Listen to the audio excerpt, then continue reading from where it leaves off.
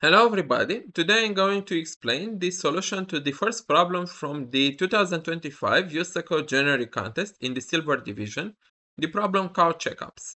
In this problem, we are given n cows that are standing on the line and we once again have to erase where we have both the initial and the target position.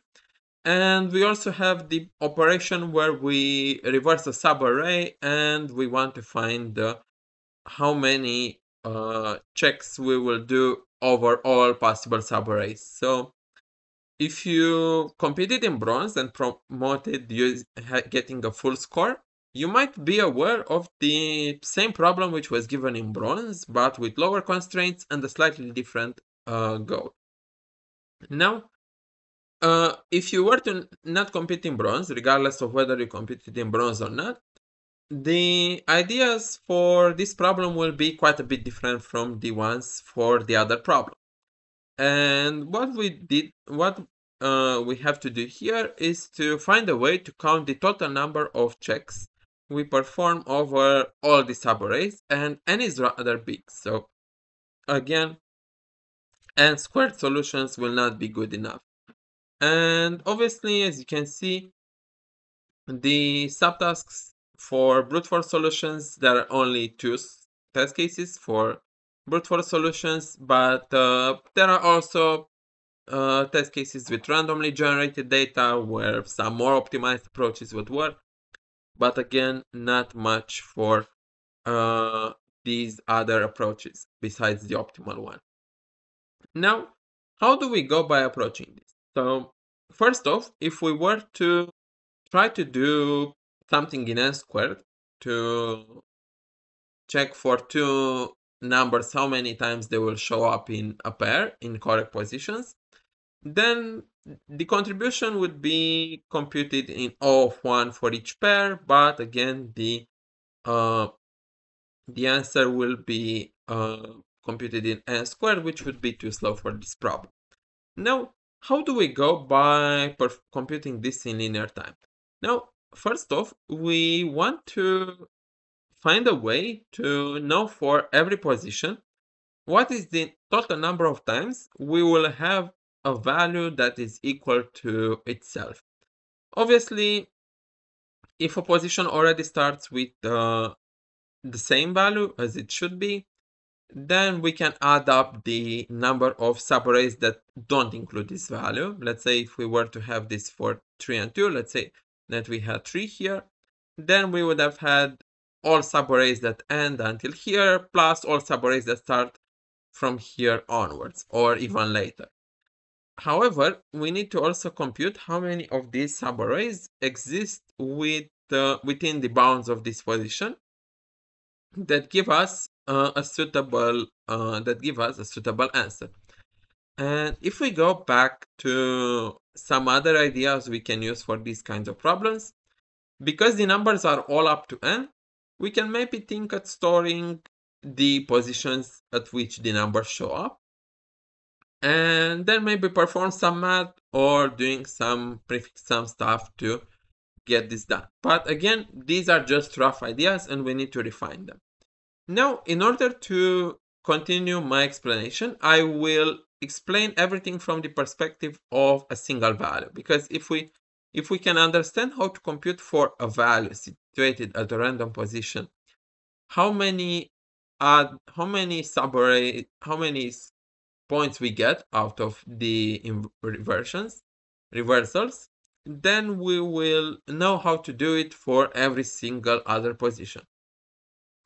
And let's assume that we have a target value, let's say at position 5. It doesn't matter what value we have. And let's say that the other positions in which it shows up would be 1, 2, 4, 4, 5, 7, 8, 9, and 12. Let's say that the array has n equals 12. And now when we think this position here, 5, let's assume that it starts already with being a good one. So given that it starts already with being a good one, we can already add to the answer 5 minus 1, so we would have 4 positions here, and we can form subarrays out of everything up to position 4. So we would have 4 times 5 over 2, which is 10 subarrays. And similarly, everything that starts from 6 onwards can also work. We have here 7 positions from 6 to 12, and we can do 7 times 8 over 2, which is 7 times 4, 28. Now, how do we compute what can end up being here? So, because this is at position 5, it can move at most 4 positions to the left, or 4 positions to the right. And for the matter of fact, everything that is close enough to the end of the array.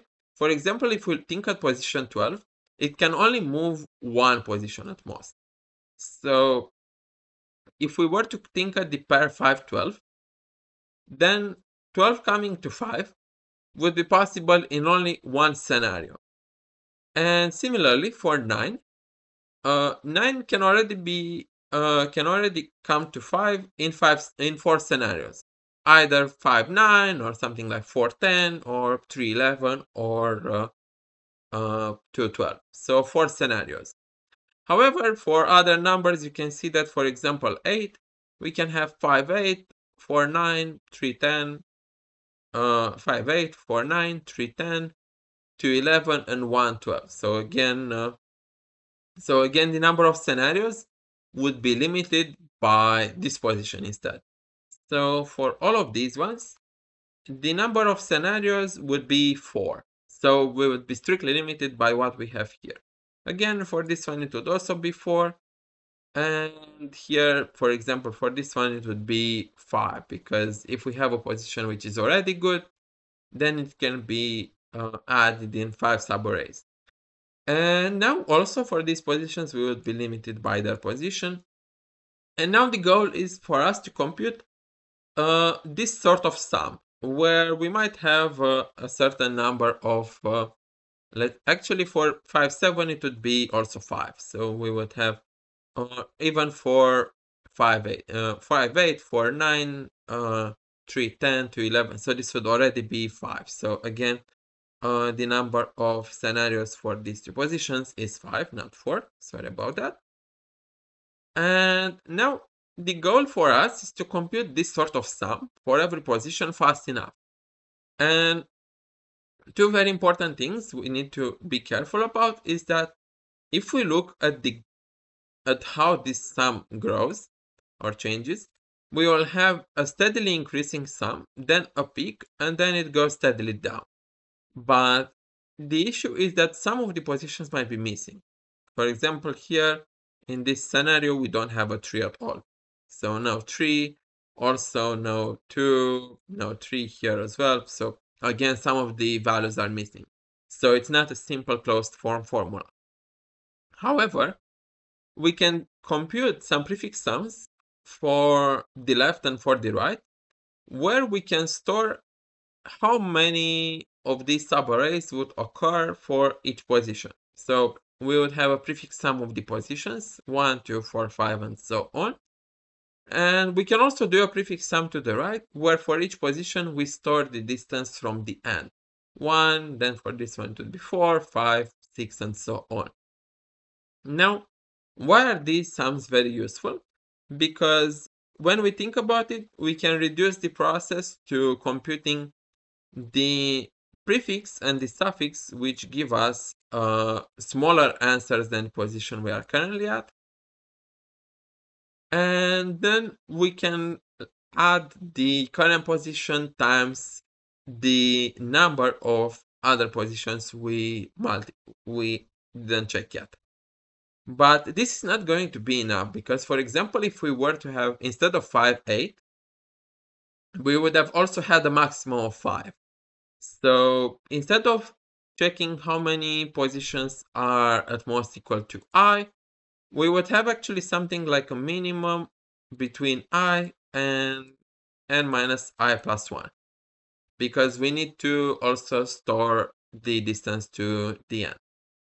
And in order to perform all of these computations, after we did the prefix sums and the binary searches, all we have to do is to be a bit careful at the math behind it.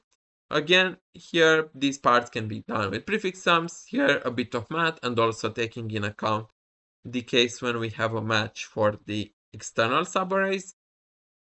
And then we will be able to obtain the answer pretty easily. And let me show you also how to code this out, because this solution is very instructive.